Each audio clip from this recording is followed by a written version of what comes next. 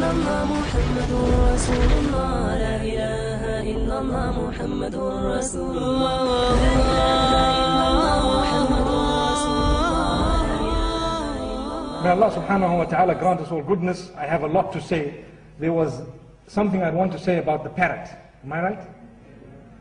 I think I did say it, but I'm not so sure. It was in the UK the last time I was here, but I'm not so sure where.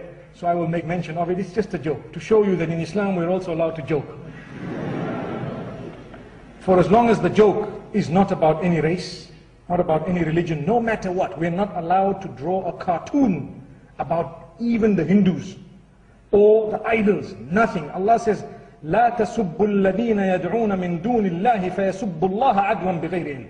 Don't ever mock at anyone worshipping gods and deities besides Allah. Those who are far astray, don't mock about their beliefs, never, because it will invite them to mock at your faith, at your expense, without knowledge. May Allah subhanahu wa ta'ala protect us. So, for as long as no religion, no race, it's just a light joke. May Allah subhanahu wa ta'ala grant us all goodness. And also we shouldn't be people who pick on others and so on. They say, or it is said, and this is a joke, that there was a parrot that could speak.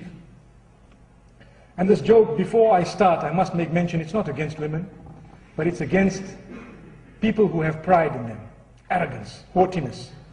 According to us in Islam, even your surroundings can pick that up. Your surroundings bear witness for you or against you on the Day of Judgment.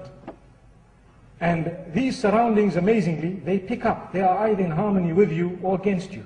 That's why you feel very claustrophobic sometimes and you feel very uneasy, maybe because your spirituality is not, for example, at peace with the surroundings. If a spiritual person was to enter a nightclub, they wouldn't feel easy there.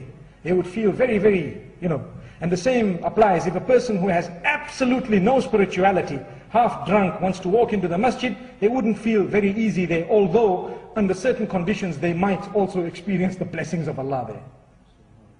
So, the parrot could speak, and it was for sale at the pet shop with a little window overseeing the pavement. And there was a lady walking with her friends, making a loud noise with her shoes down the aisle, lots of arrogance. Allah protect us.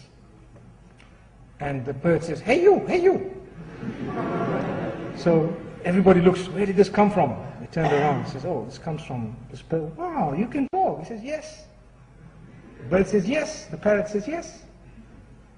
So the parrot looks at this woman who was absolutely arrogant and says, you're ugly. Woo, that was bad.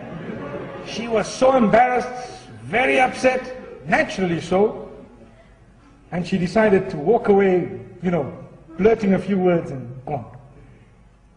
The following day she comes back, the same thing happens. Hey you, hey you. She says, oh no.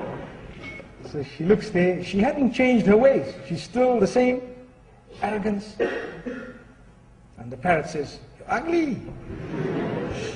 She decided, no, I'm going into this shop and I'm waiting for it to open and I want to take these guys to court. So she goes in and she starts tackling the owner. This parrot, I want to sue it for defamation. I want to sue it for this and for that and what. And the guy tries to explain, look, it's just a parrot and it won't happen and this. And then he calls the parrot in and says, you know what, this woman, don't you dare say you're ugly again. It's going to be a big problem, you see. It's going to be a big... So the parrot says, okay.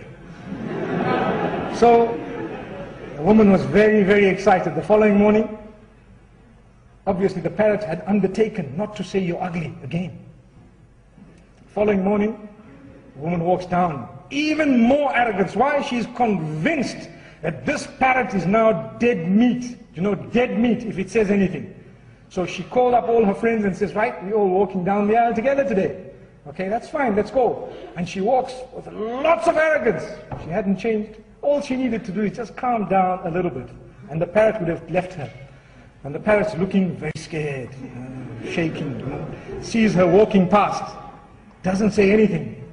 And then suddenly, as she crosses, the parrot says, hey you, hey you. She says, what? She looks back and says, what? The parrot says, you know.